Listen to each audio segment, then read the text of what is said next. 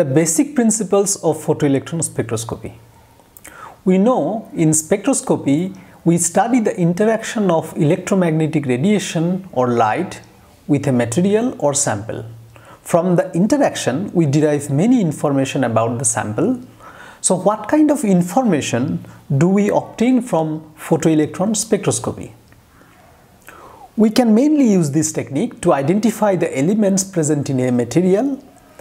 A material may be composed of single or many elements: carbon, nitrogen, oxygen, sodium, chlorine, gold, could be any element. We can also detect the oxidation state or electronic state of the element. One key feature of photoelectron spectroscopy is surface sensitivity, which means that the information we derive comes mostly from the surface and the near surface regions. This is the reason the photoelectron spectroscopy is referred as a surface technique. Now you have noticed during the study of other common spectroscopic techniques like UV visible spectroscopy and infrared spectroscopy, what we do there? We shine an electromagnetic radiation, UV visible energy range and infrared region energy range to the sample, and the radiation passes through the sample.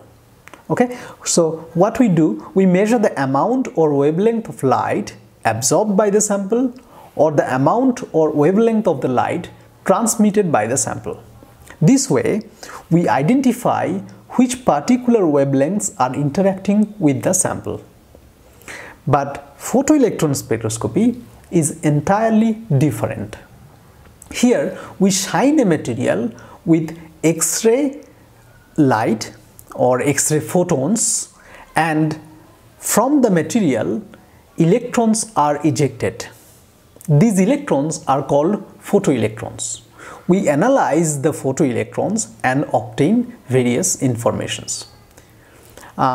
You already know this photoelectric effect. It was first discovered in 1886 by Hertz and then was sufficiently explained with quantum concept of light by Albert Einstein in 1905. Look at the fundamental equation of photoelectron spectroscopy is that the binding energy of an electron plus its kinetic energy is equal to the incident photon energy. For a solid sample, another parameter called work function is also added. So in this case, we have incident photon energy is equal to binding energy plus kinetic energy plus work function of the sample. So by using a particular photon energy and by analyzing the kinetic energies of the photoelectrons, we determine the binding energies. An obvious question, what is binding energy?